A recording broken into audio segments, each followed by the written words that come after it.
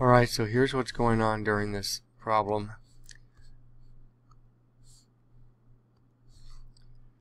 This is how far we've gotten so far. We are going to call W kilometers walked, and we're going to call B kilometers traveling on the bus.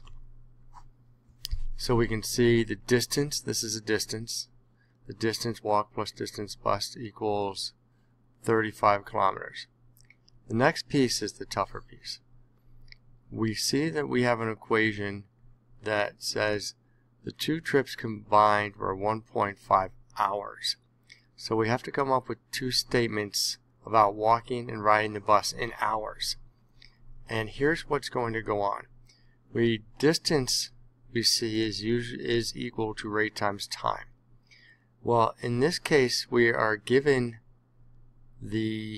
our variable is the distance, and we are given the rate, and we are trying to solve in this particular case for time.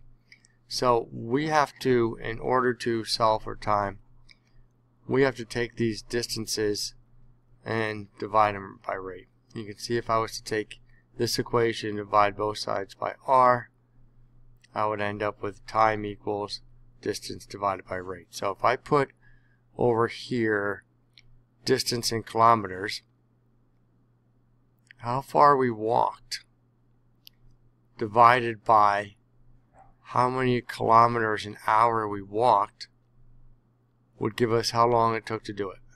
And the same over here. How far we went on the bus divided by how many kilometers per hour we were traveling would tell us how long we were traveling. So these are two equations. This doesn't look like anything you've seen before, but I can make it look like that. I'm going to go ahead and I'm going to multiply this whole equation by 60. So I'm going to multiply W over 5 by 60 plus B over 60 times 60 and 1.5 times 60. And what you're going to find is that gives us the equation 60 divided by 5 is going to be 12, so we'll get 12W, plus 60 divided by 60 is 1, so we'll just get 1B, and 1.5 times 60 is 90. So these are now our two equations.